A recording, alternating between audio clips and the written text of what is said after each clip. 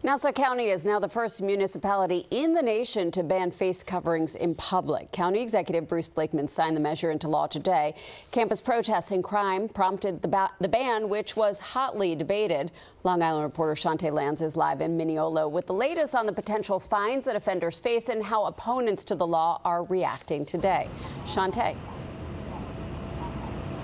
Well, Lauren, I can tell you the ACLU is currently exploring legal options. Meanwhile, Nassau County Executive Bruce Blakeman, surrounded by dozens of supporters celebrating today that mask ban is now the law. With the stroke of the pen, Nassau County Executive Bruce Blakeman now making it the law in Nassau County to ban the use of wearing face masks. This is a broad public safety measure. What we've seen is people using masks to shoplift, to carjack, to rob banks, and this is activity that we want to stop.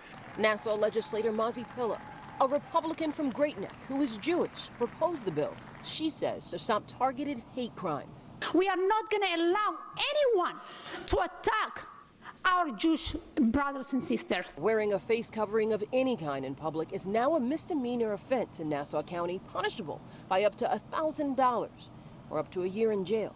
Exceptions are made for health and religious reasons. Anti-Semitism is a real issue, but passing an ordinance that is going to be struck down by the court doesn't do anything to solve that issue. Paula Fromm is a member of the Nassau Residents for Good Government. She fears the ban will prompt profiling by police. All of these people are subject to being stopped by the police to ask them why they're wearing a mask. I think the police have better things to do. Nassau police giving some details on how the ban will be enforced. With respect to training is being conducted in preparation of this being signed. We kind of saw it coming, been given a heads up. Training's ongoing at all levels of the department, which means across all ranks. It really puts the police in a very difficult position.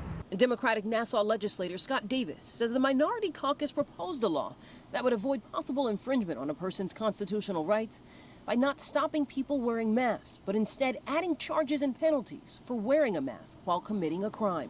I think this is a failed opportunity. It's not too late.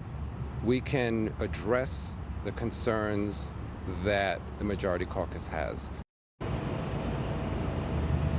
And both Governor Hochul and New York City Mayor Eric Adams are both exploring new possible legislation to stop criminals from wearing masks.